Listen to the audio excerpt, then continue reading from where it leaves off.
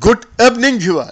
Welcome to our Glory Globe TV. Here's a breaking news. At an election rally in Himmatnagar city of Gujarat, Sabarkantha district last night, Prime Minister Narendra Modi said that a decade ago, when the country was suffering due to terrorism, the Congress government used to send dossiers to Pakistan despite knowing the origin of the deadly malaise. Today, he said, India does not send dossiers to masters of terrorism but gives them dose and kills them on their home turf. Honorable Prime Minister of India Narendra Modi has made repeated statement that Bharat unka ghar mein ghus ke marta hai.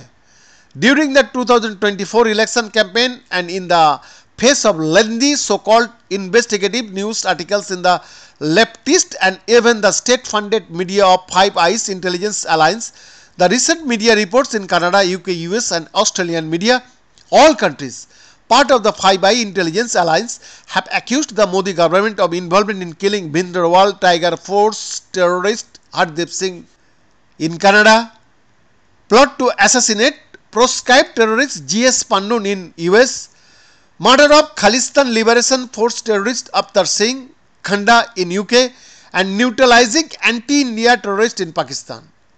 The latest is a state-funded Australian broadcaster accusing Indian spies of trying to steal secrets about sensitive defense projects and airport security as well as classified trade information in 2020.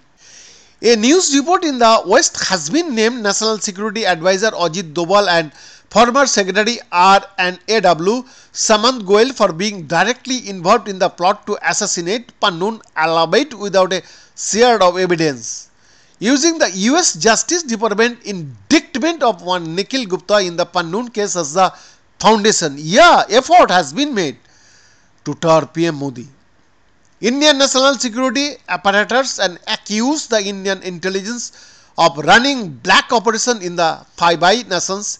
These UK and US media reports have been summarily dismissed by the Ministry of External Affairs. So what is the game? It is quite evident from this report that Five Eyes Intelligence has decided to take on Indian intelligence for getting too big for its boots and are leaking source intelligence to leftist media and their own funded broadcaster to reign in the Modi government. The intelligence leaks to the media are also designed to force the political leadership of the Five Eyes Alliance to take action against India and Narendra Modi.